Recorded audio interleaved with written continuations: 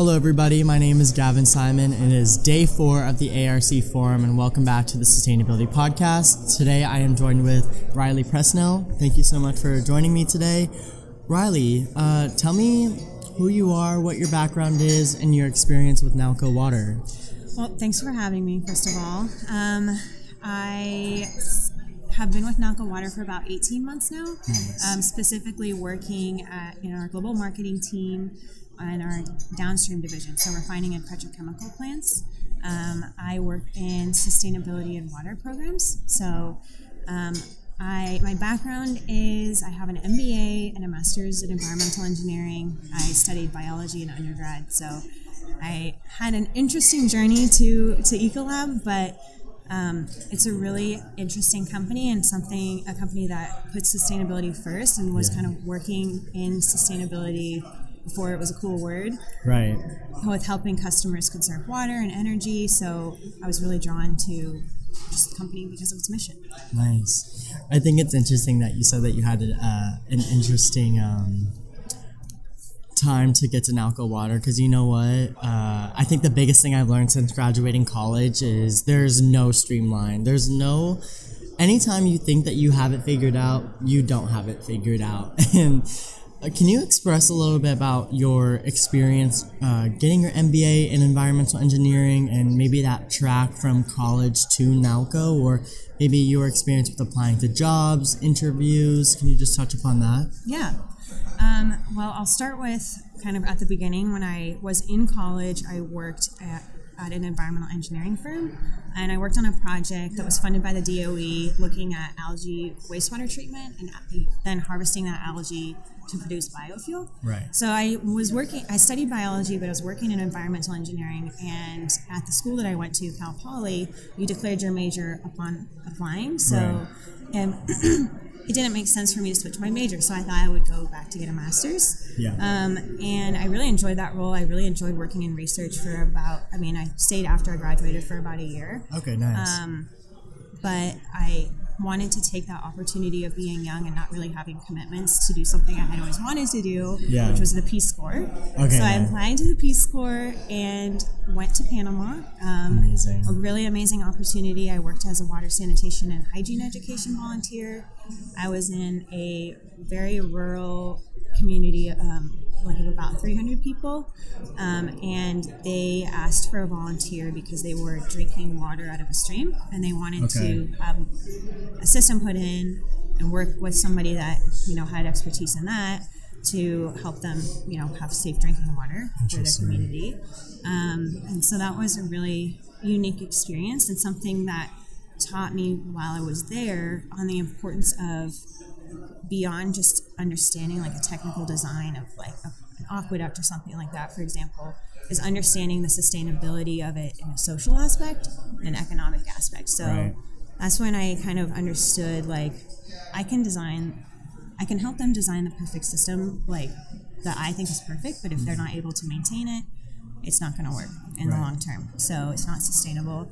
And so that's what kind of sparked me to add the MBA, because I wanted to understand more about like meeting the customer where they are and having kind of like the business understanding of economics and needs to then create a system that's exactly what they want. Right. So that's what led me to, I went to Georgia Tech, and they had a really great dual degree program between environmental engineering masters and the MBA. And from there, I found Ecolab through the internship program. So, yeah, and I think the way that I found Ecolab was just knowing that my passion was water. Right. And looking for internships and positions in companies that were centered around water and sustainability. Mm-hmm.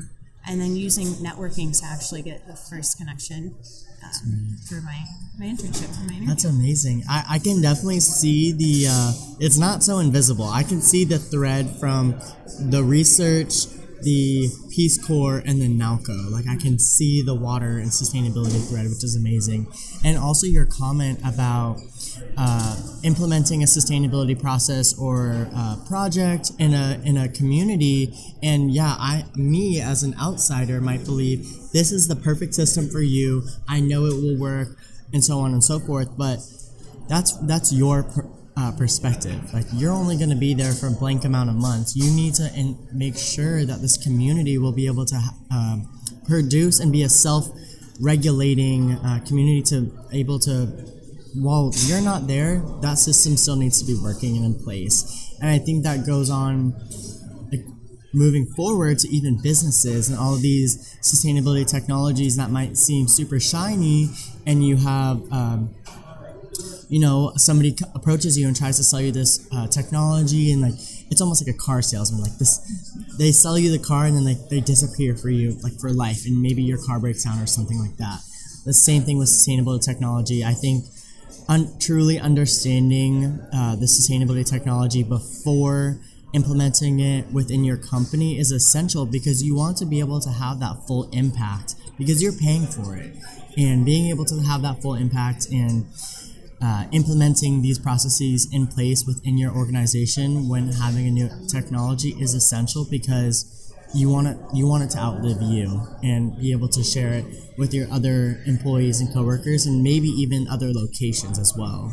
Yeah, I think that's a great point. I would add just that not only understanding the technology from as the customer, but also as the provider, understanding the customer, what they really need and how they're going to be able to, implement that and what their true goals are.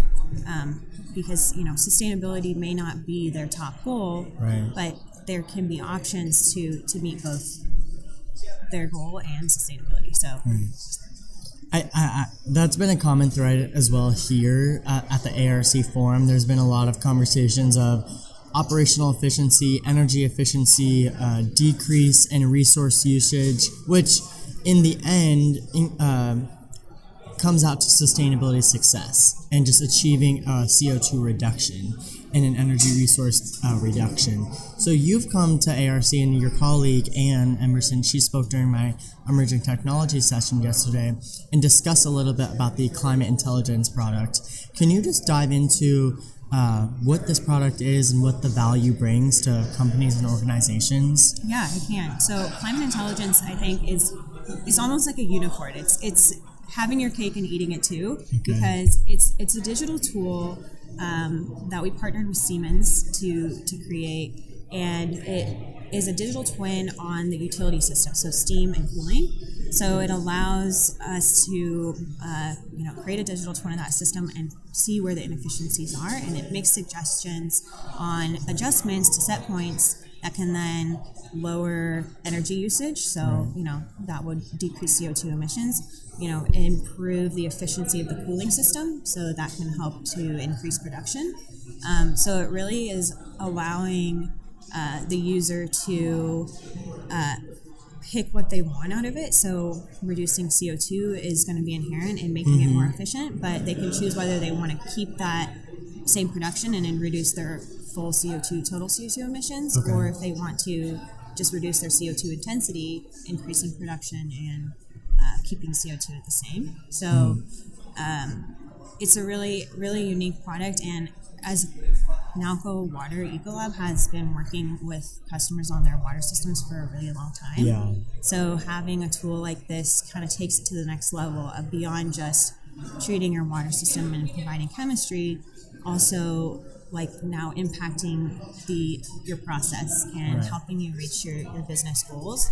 And I think that is something that is business sustainable, I guess. Like it makes business sense while being environmentally beneficial. Right. I think there was a word used this morning, obviously, complacency. And I'm not sitting here saying, oh, these people are being complacent. But sometimes when you are redundant in your everyday tasks and processes, and you go to work and it's like Monday through Friday, blah blah blah, you're just normal. It's like all regular, it's all the same. But having something come in and kind of have a second pair of eyes or a third pair of eyes on your daily processes that you find so normal, but then being able to have something additional that provides a different perspective and gives you that intelligent data regarding where you could become more efficient in your processes. I think that's essential because, sometimes we all need a little help. Yeah. Like we're not all perfect. And I think it kind of bridges that gap. And I'm not saying that everybody has to be perfect, but this at least helps you in an incremental way. And over time, it'll come out to a better success in the end of the day. Yeah, and I think, a refinery, a petrochemical plant, they're very complicated systems. Yeah. Like, there's no way that one person knows exactly which set points to make, right? Because that's impossible. Yeah. A human can't do that. So using data to use a computer to do that is it makes sense. Let's work smarter, not harder. Yeah, exactly. It makes sense. So, moving on with the conversation around how do you see digital transformation and sustainability progressing together? I think here at ARC, we always talk about digital transformation and digitalization of systems. So where do you think the sustainability point, how does sustainability and digital transformation work together? Yeah, I think that's something I've heard a lot this week too, is they're linked. They're going to be together always. And I think, like, just from the start, making a system that's existing more efficient, right.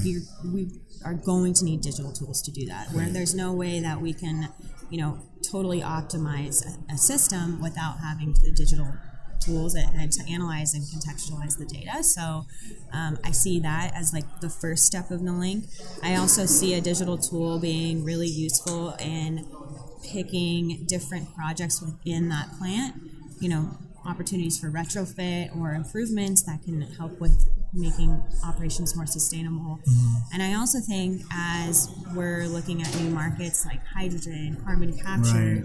These are new technologies, new builds that are, we're going to need digital tools to monitor because we don't have the domain knowledge in people as mm-hmm. much to make sure that they operate effectively. So I think digital tools will be very linked in those new scenarios too.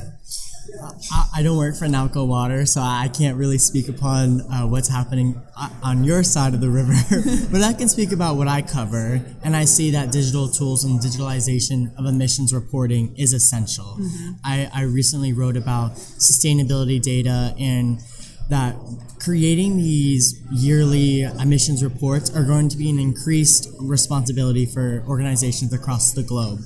And I'm sorry, but a lot of the times when you have human interaction with data collection, it kind of disrupts the data integrity.